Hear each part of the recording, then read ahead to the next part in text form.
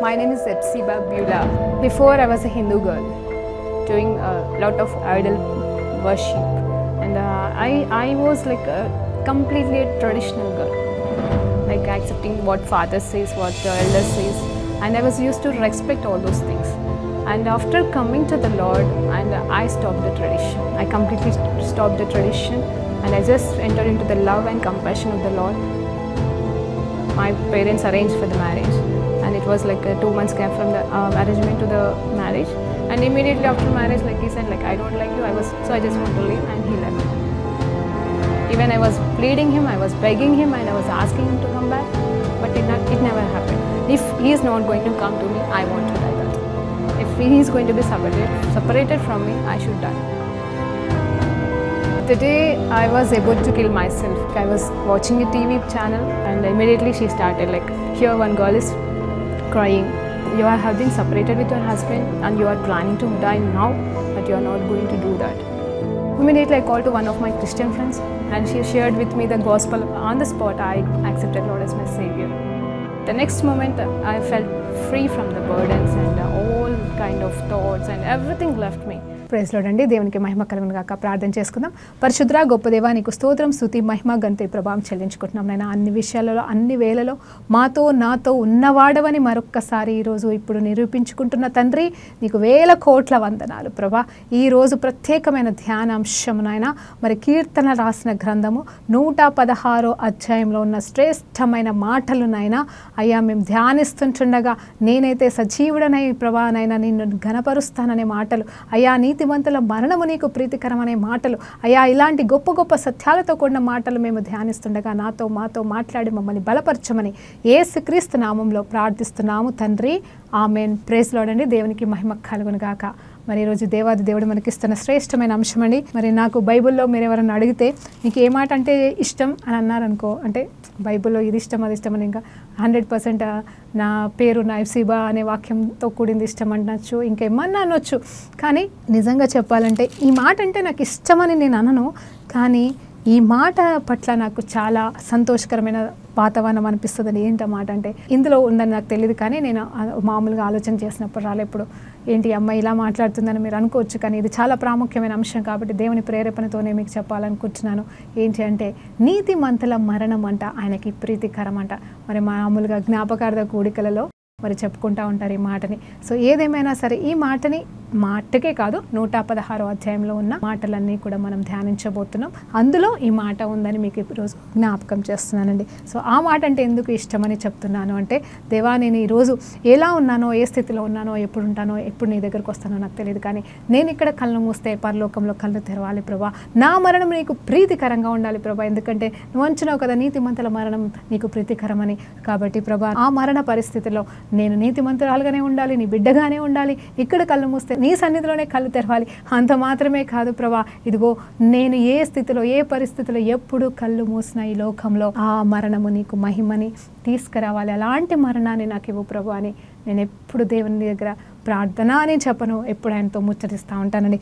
అందుని బట్టి దేవునికి మహిమ కలుగును గాక. కీర్తనకారుడు రాస్తున్న 116 అధ్యాయంలో ఉన్న 19 వచనాలు మరి కొద్దిగా చదువుతూ ధ్యానిద్దామండి.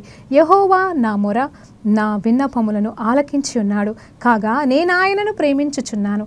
ఆయన నాకు చెవి యొగ్గును, కావున నా జీవిత కాలమంతయు నేను ఆయనను మొరపెట్టెదను. మరణ బంధములు నన్ను చుట్టుకొని ఉండెను, పాతాళపు వేదనలు నన్ను పట్టుకొని ఉండెను, శ్రమయు దుఃఖమయు నాకు కలిగెను. అప్పుడు యెహోవా దయచేసి నా ప్రాణమును విడిపింపుమని యెహోవా నామమును బట్టి నేను మొరపెట్టితిని. యెహోవా దయాళుడు నీతిమంతుడు, మన దేవుడు వాత్సల్యత కలిగినవాడు. యెహోవా సాధువులను కాపాడువాడు. నేను కృంగి ఉండగా ఆయన నన్ను రక్షించెను. నా ప్రాణమా యెహోవా నీకు క్షేమము విస్తరింపజేసి ఉన్నాడు, తిరిగి నీ విశ్రాంతిలో ప్రవేశించుము. 8వ వచనమండి. మరణము నుండి నా ప్రాణమును కన్నీళ్లు విడవకుండా, నా కన్నులను జారిపడకుండా నా పాదములను నీవు తప్పించి ఉన్నావు. సజీవులున్న దేశములో యెహోవా సన్నిధి నేను కాలము గడుపుతును. నేను ఇలాగు మాట్లాడి నమ్మిక ఉంచి తిని, నేను మిగుల బాధపడువాడను. నేను తొందరపడిన వాడనై ఏ మనుష్యుడును నమ్మదగిన వాడు కాడని కొంటిని. యెహోవా నాకు చేసిన ఉపకారములను రెండింటిని నేనాయనకేమి చెల్లించెదను. రక్షణ పాత్రను చేతపుచ్చుకొని యెహోవా నామమున ప్రార్థన చేసేదను. యెహోవా నా మొక్కుబడులను చెల్లించెదను. ఆయన ప్రజలందరి ఎదుట మరి చెల్లించెదను. యెహోవా భక్తుల మరణము ఆయన దృష్టికి విలువ కలిగినది. యెహోవా, నేను నిజముగా నీ సేవకుడను, నీ సేవకురాలి కుమారుడనై ఉన్నాను. నీవు నా కట్లు విప్పి ఉన్నావు. నేను నీకు కృతజ్ఞతార్పణ నర్పించుచున్నాను. యెహోవా నామమున ప్రార్థన చేసేదను. ఆయన ప్రజలందరి ఎదుటను యెహోవా మందిరపు ఆవరణంలోను యెరూషలేము నీ మధ్యను నేను యెహోవాకు నా మొక్కుబడులను చెల్లించెదను. యెహోవాను స్తుతించుడి. దేవునికి మహిమ కలుగును గాకండి. Praise the lord. 19 వచనాలు నేను చదివి ఉన్నానండి. ఇందులోకి వెళ్ళి ఒక్కొక్క వచనాన్ని మనము ధ్యానించబోతున్నాం. మొదటి వచనాన్ని చూసినప్పుడు ఆ కీర్తన అంతా కూడా సారాంశము ఆయనకి కృతజ్ఞత చెల్లించట, అలాగే అర్పణలు చెల్లించట విషయంలో మరి ఇక్కడ కీర్తనకారుడు మాట్లాడుతున్నాడు. అంటే నేను ఏ రకంగా అర్పణలు చెల్లించాలి, నా దేవుడు నా పట్ల చేసిన దానికి నేను ఏ రకంగా కృతజ్ఞతలు చెల్లించాలి అని అక్కడ దావీదు మాట్లాడుతూ ఉన్నాడు. ఎందుకు అంటే ప్రత్యేకంగా అంటే ఆయన ఇచ్చిన విడుదలకి కృతజ్ఞత ప్రార్థన అని చెప్పొచ్చండి. కృతజ్ఞత పాట అని కూడా మనం చెప్పొచ్చు. నిజమే, ఆయన మనల్ని విడిపించే దేవుడు. ఇక్కడ చూడండి, మొదటి వచనం చూసినప్పుడు అక్కడ ఏమంటున్నారంటే ఐ క్రై అంటు హిమ్ అంట. అంటే మరి ఇక్కడ దావీదు నేను ఆయనకి మొరపెట్టినప్పుడు ఆయన నా మొర ఆలకించెను అని అంటున్నాడు. ఆ తర్వాత కాగా నేను ఆయనను ప్రేమించుచున్నాను అంటున్నాడు. అంత మాత్రమే కాదు, ఇదిగో చూడండి, ఆయన నాకు చెవి ఒగ్గి ఉన్నాడు. అంటే నా ప్రార్థనకి ఆయన చెవి ఇచ్చి ఉన్నాడు. అందు నిమిత్తం అంటే ఆయన నా ప్రార్థన ఆలకించాడు, ఆయన నాకు జవాబు ఇచ్చి ఉన్నాడు. అందుకోసమని నేను ఆయనని జీవిత కాలం అంతా కూడా నేను ఆయనకి మొరపెట్టేదను. చూడండి, ఇది ఈరోజు మనం నేర్చుకోవాల్సిన అంశము మాట ఏంటంటే జీవితాంతము మొరపెట్టాలంట మనం ఆయనకి. ఎట్లా మొరపెట్టాలి అంటే ఇంకా కష్టంలోనే ఉంటామని కాదండి. ఒక సమస్య నుండి విడిపించిన దేవుడు, ఒక సమస్య నుండి డెలివరెన్స్ ఇచ్చిన దేవుడు, మరలా ఏ సమస్య వచ్చినా ఆయనకే మనము మొదటి స్థానం ఇచ్చేలాగా ఉండాలంట. అవును, మరి ఒక వాక్యం ఈ మధ్యలో చదువుతా ఉన్నాను. మరి మామూలు డైలీ వాగ్దానాలు లాగా వస్తూ ఉంటాయి కదా, మరి వాట్సాప్లో వాళ్ళు పంపిస్తూ ఉంటారు. ఆ వాగ్దానం ఏంటి అంటే ఆల్మోస్ట్ ఎలాంటి ఉదయమే మొదటి జామున నిన్ను వెతికేదను అని చెప్పేసి ఒక మాట వచ్చింది. అవును కదా ప్రభా, ఉదయమనే వెతుకుతే మంచిదే, అది ఆయనకి మొదటి గడియలు అర్పించటం మంచిదే. మరి మొదటి గడియలు అర్పించి తర్వాత దినములంతా కూడా మన ఇష్టరాజ్యంగా బ్రతకడం కాదు, కానీ మొదటి గడియలు అర్పించి దినమంతట్లో ఆయన మనకి సహాయం చేస్తాడని నమ్ముతూ అర్పించడమే ఆయనకి ఇష్టమైన మరి మొదటి గడియలు ఆయనకి ఇవ్వడం ప్రాముఖ్యమని చెప్పేసి అలా మనము చాలామంది క్రైస్తవులు ఆ రీతిగా పాటిస్తారు. అది ఆచారమో అలవాటో దీవెనకరమో అది జరిగిపోతుందండి చాలామంది జీవితాల్లో. సో నేనేమంటున్నానంటే మొదటిగా ఏ సమస్య వచ్చినా మొదటిగా నువ్వు ఎక్కడికి పరిగెడుతున్నావు? ఈరోజు ఈయనేమంటున్నాడు దావీదు, ధైర్యంగా చెప్తున్నాడు, మొదటిగా నేను నీకు మొరపెట్టినట్టుగా ఉంది ఇక్కడ మాట. ఏంటంటే నా జీవిత కాలం అంతా ఎన్ని సమస్యలు వచ్చినా ఏమొచ్చినా సరే, ఎందుకంటే నా ప్రతి ప్రార్థన ఆలకించిన దేవుడు, నాకు చెవి యొగ్గిన దేవుడు, ఇప్పుడు ఈ సమస్యలో నేను ఉంటే కూడా మరలా వింటాడు అని చెప్పేసి నేను ఆయనకే నా జీవిత కాలం అంతా మొరపెడతా అంటున్నాడు. ఇప్పుడు మనము కూడా కేవలం ఉదయకాల సమయంలో లేచి ఆయనకి ప్రార్థన చేయడం మాత్రమే కాదు, లేకపోతే ఆయనకి మొదటి స్థానం ఇచ్చినట్టే కాదు, కానీ మనమేం చేయాలంటే ఏ సమస్య వచ్చినా మొదటిగా మనుషుల దగ్గరికి వెళ్తున్నావా, పరిస్థితుల దగ్గరికి వెళ్తున్నావా, దావీదులాగా నువ్వు దేవుని వైపే మొదటిగా చూస్తున్నావా అనేది ఇక్కడ మనం జ్ఞాపకం చేసుకోవాల్సిన అంశమని. 3వ వచనం చూసినప్పుడు ఆయన ఏమంటున్నా సార్, నేను ఎంత భయంకరమైన మరణంకి సంబంధించిన నొప్పుల గుండా వెళ్ళాను, పెయిన్ అంట, బాధల గుండా నేను వెళ్ళి ఉన్నాను, కానీ ఆ సమయంలో నేను ఆయనకి మొర పెడుతుంటుండగా ఆయన నన్ను కాపాడి ఉన్నాడు. హీ డెలివర్డ్ మీ, ఆయన విడిపించేశాడంట. ఆయన విమోచన కూడా అండి, దేవునికి స్తోత్రం కలుగును గాక. ఈయన మొరపెట్టాడంట, ఆయన విమోచించాడంట. మరి ఎప్పుడు ఆయన బిడ్డలమైన మనం ఆయనకి మొరపెట్టిన ఆయన వైపు చూసి ఏడిస్తే ఒక్క కన్నీరు కార్చండి అండి దేవుని సన్నిధానంగా, యథార్థంగా. మూర్ఖపు ప్రార్థనలు కాదు, మొండి ప్రార్థనలు కాదు, అలక ఏడుపులు కాదు, కానీ దేవుని సన్నిధిలో యథార్థమైన కన్నీరు నువ్వు కార్చు. ఆ రోజే ఆ క్షణమే నువ్వు గొప్ప విడుదల సమాధానము చూస్తావని నేను చెప్తున్నాను. నేను అనుభవించాను, ఇక్కడ దావీదు అనుభవించాడండి, నువ్వు నేను కూడా అనుభవిస్తామని దేవుని పేరిట జ్ఞాపకం చేస్తున్నాను. అలాగే 5, 6, 7 వచనాలు చూసినప్పుడు అక్కడ ఏముంటుంది తెలుసా, ఆయన గొప్పతనం గురించి మాట్లాడుతున్నాడు. ఆయన కృపగల దేవుడు, is the gracious God, is the righteous God. అంత మాత్రమే కాదు, ఆయన మరి దీనులని అంటే సింపుల్గా ఉన్న వాళ్ళని ఆయన విడిచిపెట్టేవాడు కాదంటాడు. చూడండి వచనం చదువుతాం. యెహోవా దయాళుడు, నీతిమంతుడు, మన దేవుడు వాత్సల్యత కలిగినవాడు. యెహోవా సాధువులను కాపాడువాడు. సాధువులు అంటే ఏంటండి, ఇక్కడ కేవలం వాళ్ళు పరిశుద్ధులు మాత్రమే కాదంటే పరిశుద్ధుల ప్రార్థన దేవుడు ఆలకిస్తాడు. నిజమే, నీతిమంతుల ప్రార్థన ఆయన త్వరగా ఆలకిస్తాడు. నిజమే, మరి నీతిమంతులు ఎవరు ఉన్నారండి లోకంలో? ఎవరు లేరు. మరి మన ప్రార్థనలు ఆలకిస్తున్నాడా లేదంటే ఆలకిస్తున్నాడు దేవుడు. మనం సాక్ష్యాలు చెప్తున్నామంటే చెప్తున్నాం, కానీ ఏంటంటే ఆయన ఇక్కడ ఒక చక్కటి మాట అంటున్నాడు, సాధువులను ఆయన కాపాడువాడంట.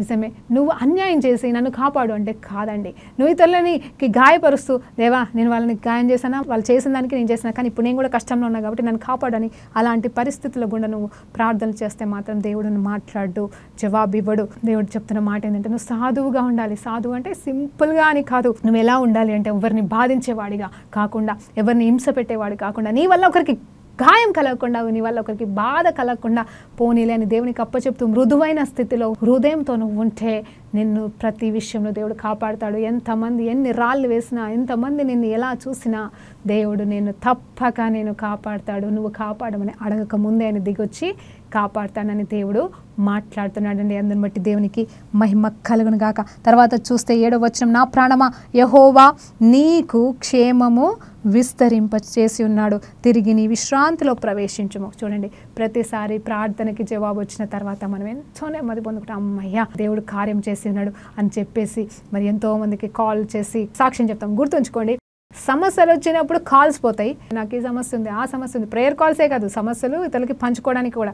నేను కూడా అదే లిస్ట్లో ఉన్నానండి. నాకు ఫస్ట్ సమస్య వచ్చిందంటే దేవుని వైపు పరిగెత్తడం మానేసి ఎవరికి చెప్పుకుంటే నా బాధ తీరుతుంది అన్నట్టుగా పరిగెడతా ఉంటాను. అఫ్కోర్స్ నేను కూడా నేర్చుకోవాలండి. ఇక్కడ నేను కూడా నేర్చుకుంటా ఉన్నాను. దేవునికి మహిమ కలుగును గాక. మనం ఏంటంటే సమస్య వచ్చినప్పుడు దేవుని వైపు మొదటిగా పరిగెత్తాలని దావీదు నేర్పిస్తున్నాడు. ఆయన నీకు క్షేమము కలుగచేస్తున్నాడు కాబట్టి ఓ నా ప్రాణం అంటే మనతో మనం చేసి ఉన్నాడు కాబట్టి విశ్రాంతిలో ప్రవేశించు. ఇక్కడ విశ్రాంతి అని అంటే నెమ్మదిలోనికి ప్రవేశించు. నిజమే కదండి, సాక్ష్యం చెప్పుకుంటాం కదా ప్రభా, నిజం. అప్పుడు చెప్పండి, అప్పుడు ఫోన్లు చేయండి. లక్షల మందికి చేస్తారా, వేల మంది. సమస్య వచ్చినప్పుడు దేవుని వైపు తిరగండి. దేవునికి మొదటిగా చెప్పి తర్వాత ప్రార్థన అవసరతలు ఇతరులకి రెండో స్థానం పెట్టండి.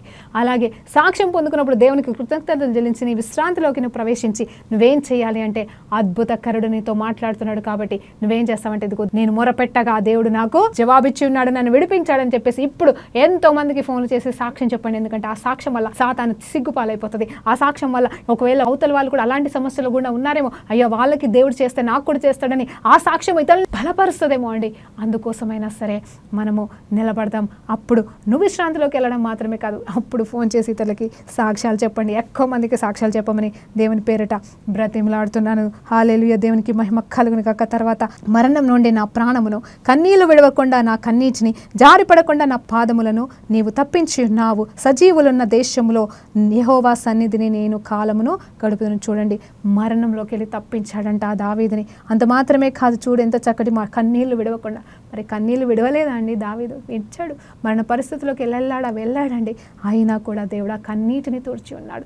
ఆ తర్వాత తొట్టిల్లకుండా తన పాదంలో మరి ఎన్నోసార్లు తప్పిపోవాల్సిన పరిస్థితులు వచ్చిన దావీదుని కాపాడినట్టుగా దేవుడు మనల్ని కూడా ఎన్నోసార్లు, నన్నైతే ఎన్నోసార్లు అండి నిజం చెప్పాలంటే, మరి దేవుని చిత్తమైతే నేను త్వరలో మరొకసారి నా సంపూర్ణమైన సాక్ష్యం మరి చెప్పబోతున్నాను. ఆ సాక్ష్యంలో మరి వినొచ్చు, నిజంగా ఎన్నోసార్లు నేను త్రొట్టిల్లిన పరిస్థితి, ఎన్నోసార్లు పడిపోయిన పరిస్థితి, కొన్ని విషయాలైతే నేను నా నోటితో కూడా చెప్పుకోలేనేమో. అలాంటి నిస్సహాయ స్థితిలో కాలు జారనని అనుకునే వేళ మరి దేవుడు కాపాడినాడు. మరి ఆ పాటని ఎంతోమంది దేవుని సేవకులు పాటలాగా రాసి ఉన్నారు, మనం పాడుకుంటాం. మరణం నుండి మనల్ని తప్పించి ఉన్నాడు, మన కన్నీళ్ళని తుడిచాడు, విడవకుండా కాచి కాపాడాడు.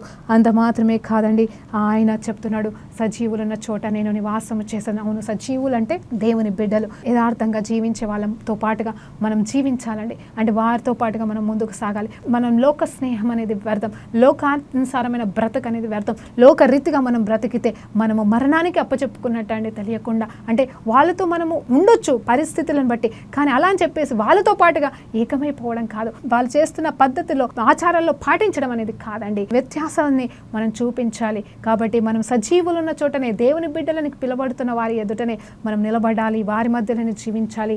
అందు మాత్రమే కాదు, సాక్షులుగా ఈ లోకానికి ఉండాలి. హల్లెలూయా. తర్వాత మాటలు చూస్తే, ఇదిగో నేను తొందరపడిన వాడనై ఏ మనుషుడు కూడా మరి మంచివాడు కాదని నేను అనుకున్నాను, నమ్మదగిన వాడని కాదని. ఇంగ్లీష్లో అయితే ప్రతి ఒక్కరు అబద్ధీకులే. అవునండి, నిజమే. ఈ లోకంలో అందరు అబద్ధీకులే. ఎలాంటి అబద్ధీకులు అంటే చేస్తానంటారు, చేయలేరు. కొంతమంది మాట నిలబెట్టుకునే వాళ్ళు ఉంటారు, కొంతమంది మాట నిలబెట్టుకోలేరు. అది వారి నిస్సహాయ స్థితియా, లేకపోతే కావాలని కూడా మరి తాటేసే వాళ్ళు కూడా ఉంటారు, మరి మోసం చేసే వాళ్ళు కూడా ఉంటారు. సరే, అలాంటి వాళ్ళు లోకమంతా ఉన్నారని, అందుకోసమే నేను వాళ్ళ వైపు వీళ్ళ వైపు చూడలేదు, కానీ నీ వైపే చూస్తున్నానని దావీదు మహారాజు ఇక్కడ మాట్లాడుతూ ఉన్నాడు. మరి పాడుకుంటున్నాడండి దేవుని సన్నిధిలో.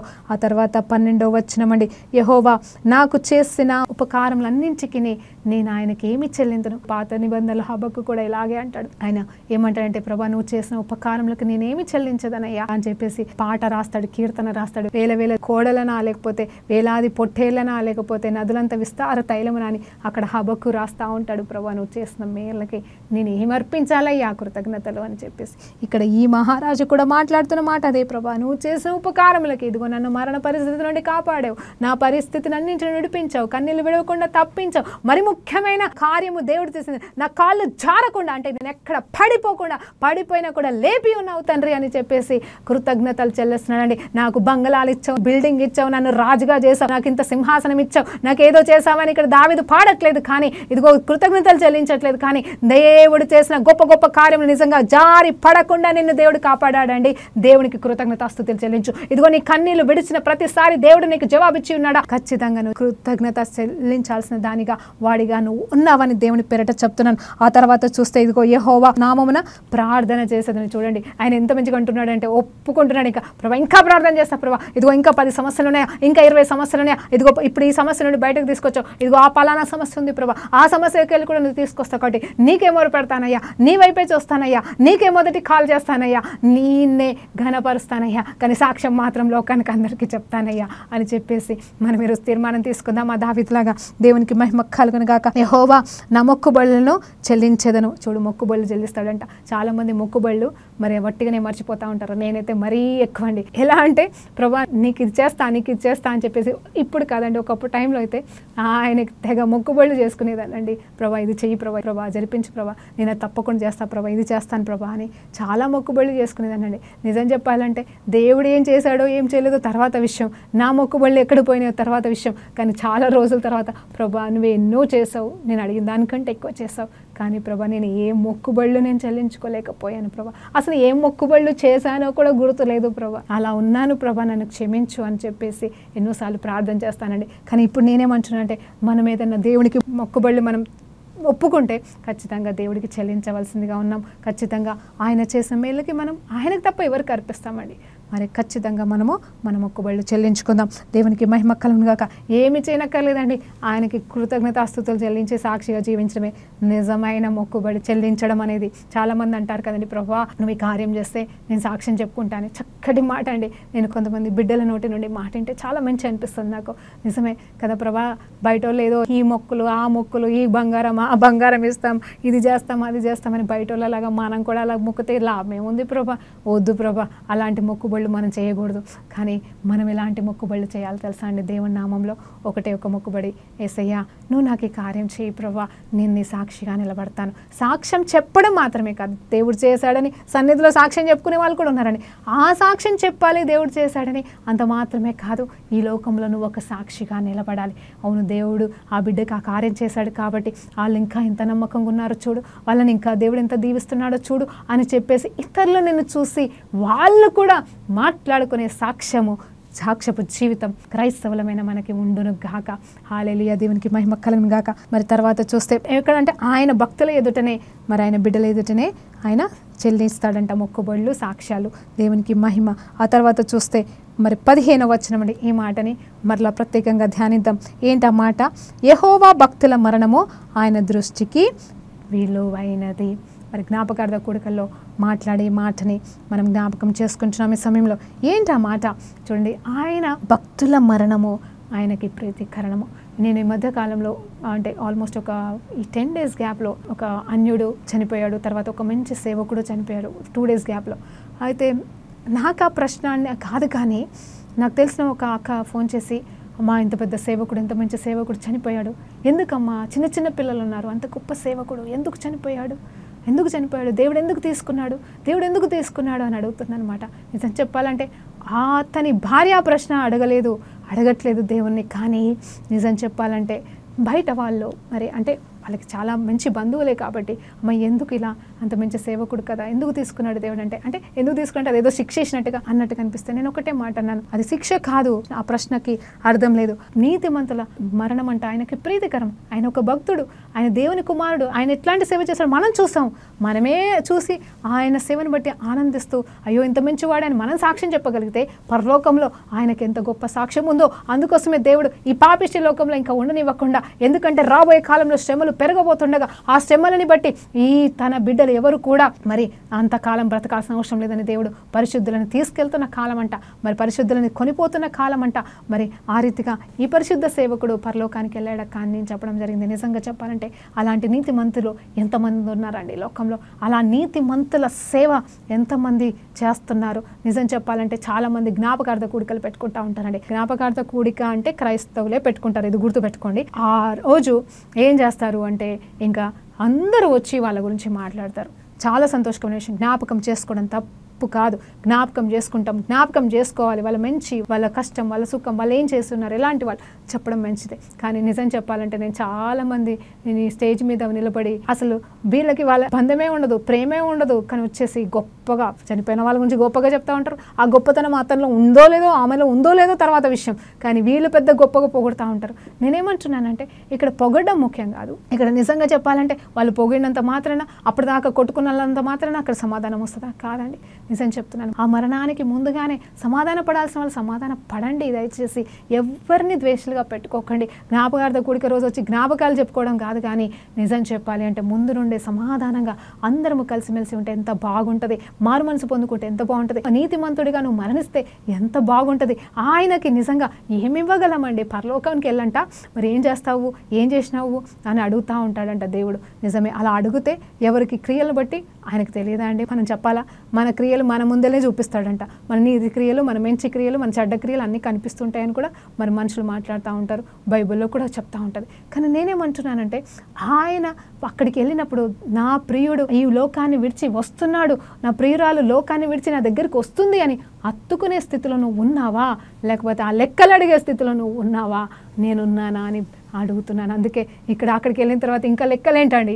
ఇక్కడ మనుషులకి లెక్కలు చెప్పలేక, దేవునికి లెక్క చెప్పలేక, యథార్థంగా బ్రతకలేక, ఈ పాపంలోకి వెళ్ళి బయటికి రాలేక, ఈ పరిస్థితులు ఆ పరిస్థితులు, పోరాటాలు, ఆత్మీయ స్థితులు, ఈ స్థితులు ఆ స్థితులు, ఇవన్నిటి నుండి మరి జయించలేక జయిస్తూ బ్రతుకుతున్న మనకి ఇంకా పరలోకం వెళ్ళిన తర్వాత ప్రభా నేను ఇది చేశాను ప్రభా, నేను అది చేశాను ప్రభా అని ఆయన దగ్గర లెక్కలు చెప్పుకోవడానికండి మనం పరలోకం పోయేది. అవసరం లేదండి. నీతిమంతుల మరణం ఆయనకి ప్రీతికరం అన్నట్టుగా ఆయన భక్తుల మరణము ఆయన దృష్టికి విలువైనదంట, ప్రీతికరమైనదంట.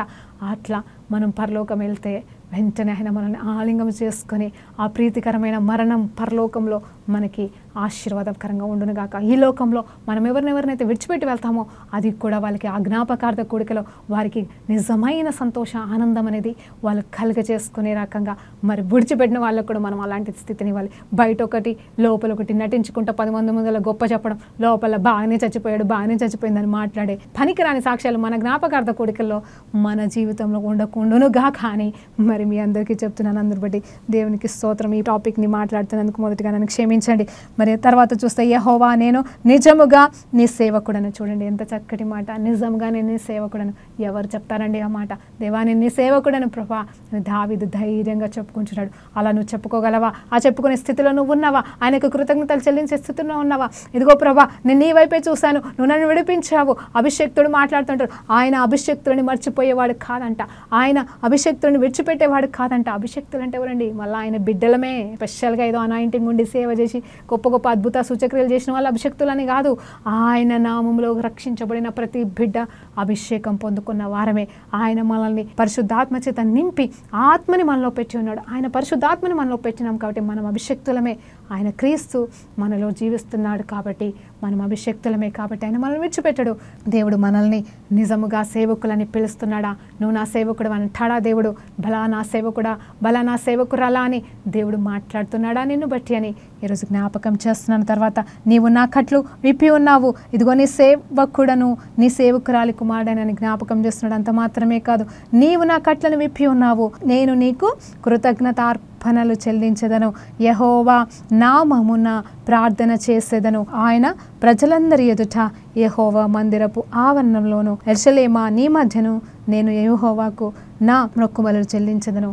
దేవుని స్తుతించుడి, యెహోవాను స్తుతించుడి. దేవునికి మహిమ కలుగును గాక. చూడండి ఎంత చక్కటి మాటలు మాట్లాడుతున్నాడు ఇక్కడ దావీదు మహారాజు. నేను నీకు కృతజ్ఞతలు చెల్లిస్తాను, ఎందుకంటే నా కట్లను విప్పేసావయ్యా. నేను ఏ చెరలో ఉన్నా నా చెరలోకి వెళ్ళి విడిపించావేసయ్యా. కాబట్టి నీకు మొక్కుబళ్ళు చెల్లిస్తాను ఏసయ్యా.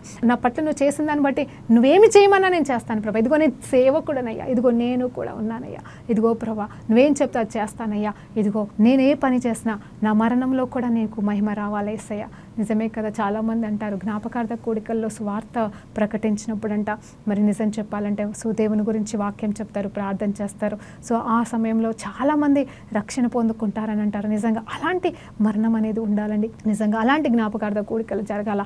ఏదో మొక్కుబడిగా పెట్టుకునేవి ఏదో పెట్టారు కదా అని కాదు, కానీ ఆ రీతిగా ఆహ్లాదకరంగా పరలోకంలో ఒక విందు జరిగినట్టుగా ఇక్కడ జ్ఞాపకార్థ కూడికలు మరి ఈ లోకంలో జరగాలండి. అలాంటి నిజమైన వీర మరణాలు మరి అది ఎలాంటి మరణంలో గుండా మనం వెళ్ళాల్సి వచ్చినా కానీ ఆయన నామంలో ఆయనలో మనం నిద్రించే వారిగా ఉండాలి. దేవునికి స్తోత్రం కలుగును గాక. సో ఈ లోకంలో మనం ఏ సమస్యల గుండా వెళ్ళాల్సి వచ్చినా ఎక్కడికి వెళ్ళినా కానీ దేవుడు మనల్ని విడిచిపెట్టాడు. సో అంత మాత్రమే కాదు, 9వ వచనాన్ని ఒక్కసారి చూద్దామండి. I will walk in the land of the living. ఇది మనము మరొకసారి ధ్యానిద్దాం. ఇది నేను ఇంతకుముందు ధ్యానించలేదు కాబట్టి చెబుతున్నాను ముగింపులో. 9వ వచనం, సజీవులున్న దేశంలో యెహోవా సన్నిధిని నేను కాలమును గడుపుదును. ఎవరండి? సజీవులున్న దేశంలో. అంటే where it's a land of living అంట. అంటే ఆ భూమి ఎలాంటి స్థలం అంటే అందరూ కూడా దేవుని బిడ్డలు ఉన్న స్థలం. అంటే అది మందిర ఆవరణమై ఉంటా అని అనుకుందామా, లేకపోతే మరి ఇంకేమనుకున్నా కూడా మరి అక్కడే మాట్లాడుతున్న చక్కటి మాట ఏంటంటే సజీవులున్న చోటనే, మృతులతో కాదు. అంటే శారీరకమైన ఆ మరణం గురించి చెప్పట్లేదండి. నేను చెప్తున్న మాట ఏంటంటే చచ్చిపోయిన స్థితిలో తాగుబోతులతో పాటుగా కాదు, వ్యభిచారులతో అని కాదు, లేకపోతే దేవుణ్ణి అసహించుకునే వారి మధ్యలో కాదు, కానీ ఎవరైతే దేవుణ్ణి ప్రేమిస్తున్నారో, ఎవరైతే దేవుణ్ణి గణపరుస్తున్నారో, ఎవరి దగ్గరికి వెళ్తే నా ఆత్మ బలపరచబడుతుందో, ఎవరి మధ్యలో జీవిస్తే నాకు ప్రాణము తృప్తిగా ఉంటుందో అలాంటి మనుషుల మధ్యలో, అలాంటి సజీవులు ఉన్న స్థలంలోనే నేను జీవిస్తాను అని చెప్పేసి ఇక్కడ తీర్మానం చేసుకుంటా ఉన్నాడు. నిజమే, మన సహవాసం ఎవరితో ఉంది? ముగింపులో నేను అడుగుతున్నాను, నీ సహవాసం ఎవరితో ఉందండి? కృతజ్ఞతలు చెల్లించే వారి మధ్యలో ఉందా? లేకపోతే దేవుడు ఏం చేశాడు, దేవుడిని నేను నమ్ముకుంటే నీకేం వస్తుంది అని ప్రశ్నించే వాళ్ళతో పాటుగా నువ్వు బ్రతుకుతున్నావా? ఇవన్నీ వద్దు వదిలే అంటే అని చెప్పేస్తూ నిన్ను మరి డిస్కరేజ్ చేస్తున్న వారి మధ్యలో నువ్వు బ్రతుకుతున్నావా? ఒక్కసారి పరిశీలన చేసుకొని నిన్ను నువ్వు, అవును మనల్ని ఎంకరేజ్ చేసే వాళ్ళు ఈ లోకంలో ఎవ్వరు ఉండారండి, కానీ ముగ్గురుంటారు ఎప్పుడు కూడా నీతో పాటుగా, తండ్రి, కుమార, పరిశుద్ధాత్మ దేవుడు. హల్లెలూయా. నేను ఎప్పుడు చాలామంది ఒక టైంలో నేను ఆత్మీయ పోరాటాలు ఎదుర్కొన్నప్పుడు పరిచర్యలో కానీ లేకపోతే నా జీవిత విధానంలో కానీ అందరూ ఏం చూసుకొని నీకు అంత పొగరు అన్నట్టుగా మాట్లాడితే నేను ఒక్కటే చెప్పేదాన్ని, నాకు తెలిసిందల్లా ఒకటే, నాకు మనుషులు తోడు లేకపోవచ్చు, నా వెనకాల నాకు ఎవరు లేకపోవచ్చు, నా ముందు ఎవరు లేకపోవచ్చు, నన్ను నడిపించడానికి నాకు సహాయం చేసడానికి ఎవరు లేకపోవచ్చు, కానీ నా బలము, నా ధైర్యము, నా ఆదరణ ఇచ్చేవాడు ఎవరు అంటే నన్ను ఎన్నుకున్న వాడే. ఆయన ఎవరంటే తండ్రి, కుమార, పరిశుద్ధాత్ముడు. వాళ్ళే నాకు వెన్నుపూసగా ఉన్నారు, వాళ్ళే నా వెనకాల ఉన్నారు. ఎస్, దేవుడు నాకు తండ్రి ఉన్నాడు. దేవుడు తండ్రి ఉంటుండగా ఈ లోకపు తండ్రి, నా తండ్రి నన్ను ఒక్కొక్కసారి తృణీకరించిన, నన్ను నువ్వు బిడ్డవు కాదని చెప్పేసి నా దేవుడు, నా తండ్రి నన్ను తిట్టినా సరే కానీ నా పరలోకపు తండ్రి నాకు తోడుగా ఉన్నాడు కాబట్టి నేను భయపడను, ఆయనే చూసుకుంటాడు. ఇదిగో ఈ లోకపు భర్త నన్ను వదిలేశాడండి, మీ అందరికీ తెలిసిన నా సాక్ష్యం, వివాహమై చనిపోవాల్సిన పరిస్థితుల్లో దేవుడు నన్ను పట్టుకుంటే మరి అప్పుడు బ్రతికిన నన్ను ఈ రోజు వరకు నడిపిస్తున్న యేసే నాకు భర్త స్థానంలో నిలబడి నన్ను భరిస్తూ నన్ను అన్ని విషయంలో నిలబెట్టుకుంటున్న నా యేసే నాకు భర్తగా ఉండగా మరి నాకు ఇంకెవరు తోడు కావాల్సిన లేదు. అలాగే స్నేహితులు కూడా అండి, మరి రక్షణకి ముందు నాతో పాటుగా ఉన్న స్నేహితులంతా కూడా ఇదిగో వారితో పాటుగా నేను నడిచానేమో, ఉన్నానేమో, మరి చదువుల విషయంలోనే కావచ్చు, ఇంకా మామూలుగా కెరీర్ విషయంలోనే కావచ్చు, నేను ఫ్రెండ్స్తో పాటుగా ఉండొచ్చు, కానీ ఎప్పుడైతే నేను దేవుని నమ్ముకున్నాను అందరూ నన్ను విడిచిపెట్టడమో లేకపోతే దూరం అయిపోవడమో, అంటే నన్ను అసహించుకున్నారో లేకపోతే నన్ను ద్వేషించుకున్నారో అనేది కాదు, కానీ అసలు నా వైపు కూడా చూడని మనుషులు ఉన్నారండి నా జీవితంలో. కానీ ఒకటి సత్యము, ఆ స్నేహితులు పోయినా సరే దేవుళ్ళలోకి వచ్చా కూడా స్నేహితులు వచ్చారు, కానీ ఆ స్నేహితులు కూడా అర్థం చేసుకుంటారు, అర్థం చేసుకోరు, ఏదో ఇది కూడా జరుగుతూనే ఉంటుందండి. అలా అని చెప్పేసి నేను మనుషులను చెడ్డగా అనట్లేదు, కానీ నేను చెప్పేది ఒకటే, జాగ్రత్తగా గమనించండి. మనుషులంతా అబద్ధికులే అన్నట్టుగా మరి కీర్తనకారుడు చెప్పినట్టుగా అలాంటి అనుభవంలో కూడా నేను వెళ్ళినప్పుడు దేవుడు నాకు ఇచ్చిన గొప్ప స్నేహితుడు ఎవరు తెలుసండి? పరిశుద్ధాత్మ. ఈజ్ మై ఫ్రెండ్ అండి. హల్లెలూయా. అబ్రహాముని దేవుడు ఫ్రెండ్ అని పిలిచున్నాడేమో, పరిశుద్ధాత్మ దేవుడు నాకు ఫ్రెండ్ అయిపోయి, తండ్రి దేవుడు నాకు తండ్రి అయిపోయి, యేసయ్య నాకు భర్త అయిపోయినప్పుడు ఇంకెవరు కావాలండి? ఏ లోకమైన భర్త నాకెందుకు, ఏ లోకమైన స్నేహితులు నాకెందుకు, ఏ లోకమైన తండ్రి నాకు వద్దని నేను అనట్లేదు. నా తండ్రి నాకున్నాడు, దేవునికి స్తోత్రం. ఆయన కూడా రక్షించబడి ఆయన కూడా నాలాగా సేవ సేవ చేయాలని నేను ప్రతిదినం ప్రార్థన చేస్తున్నాను. కాబట్టి దేవునికి మహిమ కలుగును గాక. మరి మీరు కూడా మరి మీ కుటుంబంలో ఎవరికి రక్షణ లేదు వారి కోసం ప్రార్థించండి. ఇదో ఇలా కృతజ్ఞతాస్తుతులు చెల్లిస్తూ జీవించండి. అవును, ఎక్కడ నిలబడుతున్నావో, ఎవరితో సహవాసం చేస్తున్నావో జ్ఞాపకం చేసుకో. దేవుని సన్నిధిలో మాత్రమే నిలబడ్డకు యోగ్యత పొందుకో. అలాగే మన మరణము యెహోవాకి ప్రీతికరంగా, ఎప్పుడు మరణించినా, ఏ రోజు మరణించినా, దేని వలన మరణించినా ఆయనకి ప్రీతికరంగాను ఈ లోకంలో సాక్షాత్కరంగా మన జీవితాలు ఉండునుగా కానీ ప్రార్థనతో ముగించుకుందాం. పరిశుద్ధుడా గొప్ప దేవా నీకు స్తోత్రమయ్యా. అయ్యా, ఎన్నో గొప్ప సత్యాలయ్యా. కీర్తన 116 అధ్యాయంలోకి వెళ్ళి ఈరోజు మీరు మాకు బోధించారు. ఈ సత్యాలన్నీ మా అంతరంగంలో నాటుకొని మేము జీవించినంత కాలమని అక్కడ ఆలస్యమైతే ఇవన్నీ కూడా మాలో ఉండుటకు, మేము ఎంతో మందికి ఆశీర్వాదకరంగా ఉండుటకు సహాయం చేయమని యేసుక్రీస్తు నామములో ప్రార్థనలు వేడుకుంటూ పొందుకుంటున్నాము తండ్రి. ఆమేన్. ప్రైజ్ లార్డ్ అండి. దేవునికి మహిమ కలుగును గాక.